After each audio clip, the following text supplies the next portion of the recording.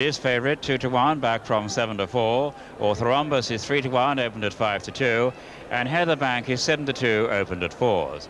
Ponsardin steady on 5-1, Venture Capitalist 8-1 from 7s, Big Hand is 9-1 from 10s, and Devon Dancer the outsider, but now 14-1, opened at 16s. Thanks, yes, a fascinating one, as you say, and that's Heatherbank, who had to be blindfolded for stalls entry. Nearest to us, Big Hand. They're set now. John Mangles, the starter, has them on their way in this Northumberland sprint. And Devon Dance, the outsider, just steadied the start, slowly away.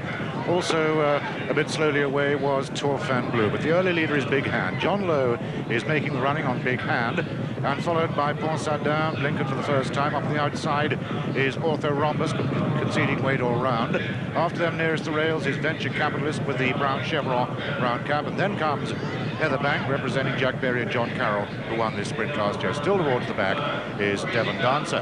Now they're nearing halfway in the Wynyard Classic Northumberland sprint, halfway now, and it's Big Hand who is still in front. Big Hand from Ponsardin, ready to challenge on the outside. Orthorhombus beginning his bid, but having to be urged along.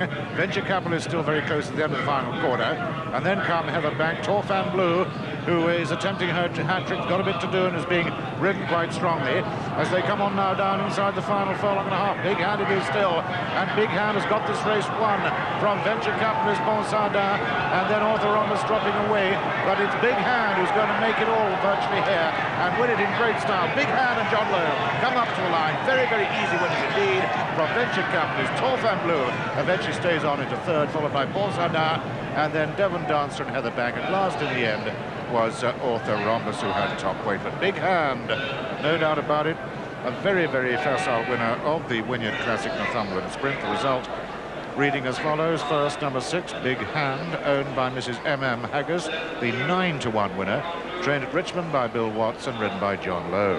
Second was number 5, Venture Capitalist, with Nick Carlisle, and third, number 2, Torfan Blue. 1, second number 5, Venture Capitalist, 9-1 again, and third number 2, Torfan Blue, 9-4 favourite, and 7 round.